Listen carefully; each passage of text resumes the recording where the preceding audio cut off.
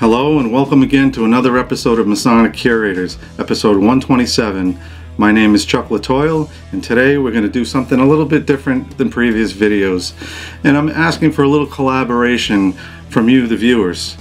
So anyone who loves to do research, who loves or is curious about Masonic tokens or coins, any historians out there, or museum curators, or professional numismatists, I would love to see what you can come up with regarding this very unique token, the CW Masonic token.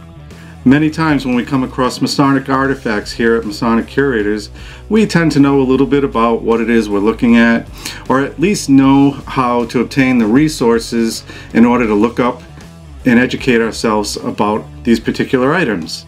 However, this particular item had us stumped for a number of years. Keith and I from Masonic Curators have tried a number of times to do research on this very item, and we hit a wall every single time. And what we have so far is a reference to the token in a privately printed book by William T.R. Marvin out of Boston in 1880. And there were only about 160 copies of this book printed. But now, thanks to technology, we were able to download a version of this book off the internet. And I'll provide you with a link or a way to get to it somewhere in this video. And on page 257 of this book, item number 685, the book describes this token as the obverse depicting the square in the compass with the letter G in the center, the reverse depicting an arch in the keystone partially in, and under the keystone is an altar above which is a letter G. The arch is supported by the pillars which bear the letters C and W, and it is listed as being made of copper. There's also a side note that the author writes. He states, "For the knowledge of this token I am indebted to brother W.J. Hugan, who doesn't mention the size, but the piece is doubtless of English origin."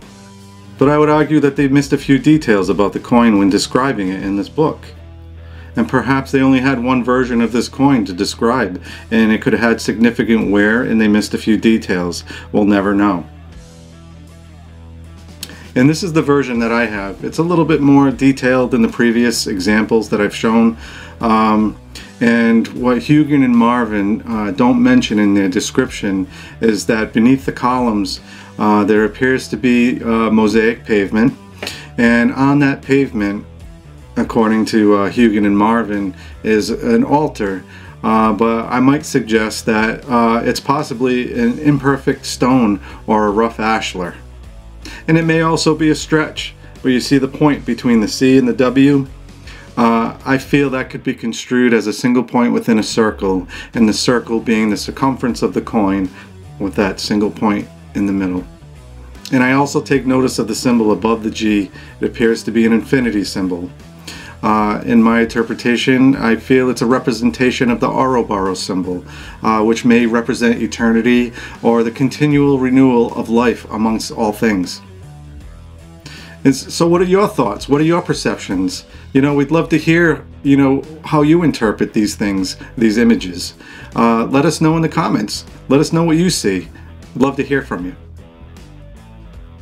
And continuing on with my observations on the obverse depicting the square in the compass with the letter G in the center. The origins of the letter G can stir up a lot of controversy and animus within the Masonic community. It's much like the conversations we have about which way to wear your ring, you know, points in, points out. And there's countless options on how to answer as far as the ring, and there's many schools of thoughts regarding the letter G and where its origins came from. And for those who argue that the letter G within the square and compass is a modern adaptation and only came into fruition in the mid to late 1700s, I'd argue that the letter G within the square and compass symbol has been around for much, much longer. The letter G has represented different things at different times to so many different people. And historically, the G has represented geometry, it's represented God, and it has represented the grand or great architect, and actually many other things. And an early example depicting the square and compass with the letter G inside is in the 1525 publishing of Ptolemy's Geography. And while we were researching this token, we found another book by Trevor Harris called The Medals and Jewels of British Freemasonry. And in this book, on page 48, Harris references the CW token, and he states that the origins of the token have proven to be a puzzle for Masonic historians. But from the emblems on the obverse, there is a possibility that it originated in the north of England. And it's not known what the letter CW stands for, and in Harris's book he lists the size of the coin, unlike the previous book. He lists it as 31 millimeters, and he lists this version as being made of bronze rather than of copper like the previous one. And in another reference that we found about the token, it mentions George Shackle's book, Medals of Freemasonry. I believe it was published around 1901, and it was listed in there as very rare. And it's also stated that the token is considered one of the rarest Masonic tokens in existence and believed to be from around 1780. Now, we cannot confirm or deny any of the information that we found as of yet, and that's where the trail ends as far as research that we've obtained. We're asking you guys who are interested and curious about these things to see what you can come up with. You may have resources that are greater than ours or even different than ours, and be able to put the pieces of the puzzle together a little bit, piece by piece. And we'd love to be able to make a part 2 of this video and be able to update information and share with the Masonic community. And we here at Masonic Curators, we find these mysteries interesting and fun.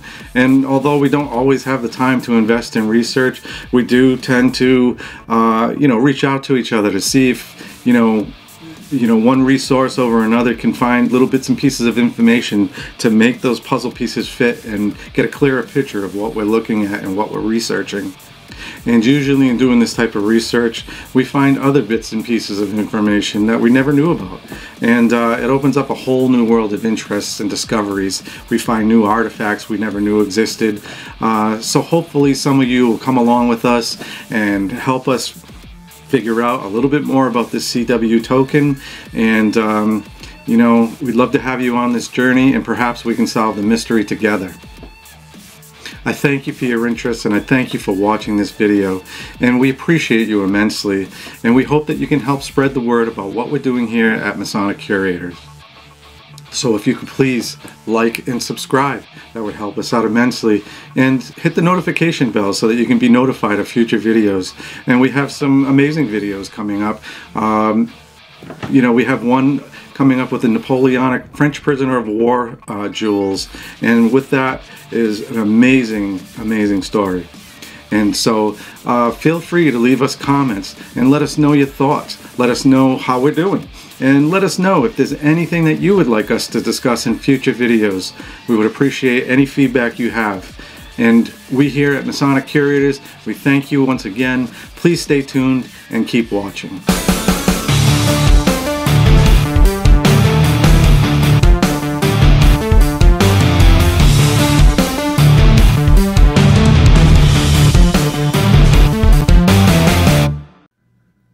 Perhaps it was because they only had one copy of this coin to describe using. Really? Historically, the letter G has represented God, geometry,